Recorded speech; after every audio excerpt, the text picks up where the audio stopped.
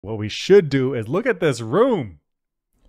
This Boom! is a Look very at that nice room. I guess palace. this is her special room. Like this is Hmm. her emperor's daughter's room. Hmm. What draws my attention, which is super cool, is this Hmm. door, Yep. round door, but also it's super annoying because like, okay, I hate this. Okay, as you're walking through, first of all, you have Yep. to pay attention to where you're walking. You can't be like thinking about something. You can't be listening to Yep. a podcast or whatever. Like you got to watch where you're Yep. walking because you can trip over this.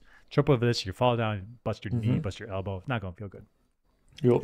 But also, it's frustrating for our maintenance because this gradual move into a horizontal surface Yep. is going to collect dust, going to get oily from I don't know stuff Yeah. around, and that means that some servant has to come in and like wipe this down daily. Like so annoying. Like design this thing for smooth, easy maintenance. Well, I mean, why does the whole room feel wealthy, palatial, whatever the word is? Well, because there's a lot of inconvenient things, right? Like cleaning the circular door is a pain in the ass. These windows, who are they helping? Like it's not, Okay, there's nothing in the room. It's very impractical. So I it see it. feels wealthy, right? Okay, I see what you're saying. You're saying that it's the annoying things make it wealthy because Yeah. it means that if you're wealthy enough to have this annoying, inconvenient stuff, it means you're wealthy enough to have someone paid to come take care of it for you. Right. I mean, minor things like I got to clean the circular door. You got somebody who's getting paid for that. That's true. Ain't no poor people paying for that. They'll get a swing door. Okay, but you fell for my trap because look at this. Look at this corner of this room. Look at this. Okay, so I'm imagining how you clean this.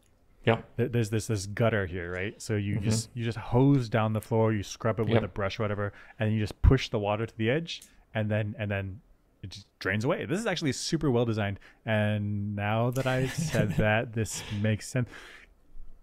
Okay, so you come in here with a hose, you just spray everything down with a hose, maybe a little brushing if you want, and Yeah. then you spray it down with a hose, and then water just runs off the edge. And if It's you look actually, through, if you look through the door, I see the beginnings of another drainage canal, mini canal, right, Out right here. down a little bit, down a little bit, down, right there, that right there.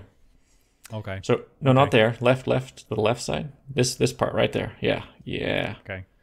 Doesn't that Okay. look like that? I see what that you're goes saying. This is off- a little channel here, a little groove. Yeah.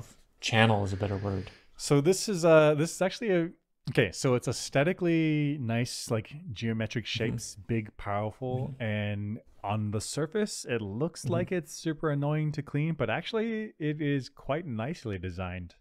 Because you could come in here with like a power washer Yeah. and just clean the walls, the ceilings, the floors, and it all gets washed away. Like if you power wash carpet, you're in a mess. How are you going to dry that out?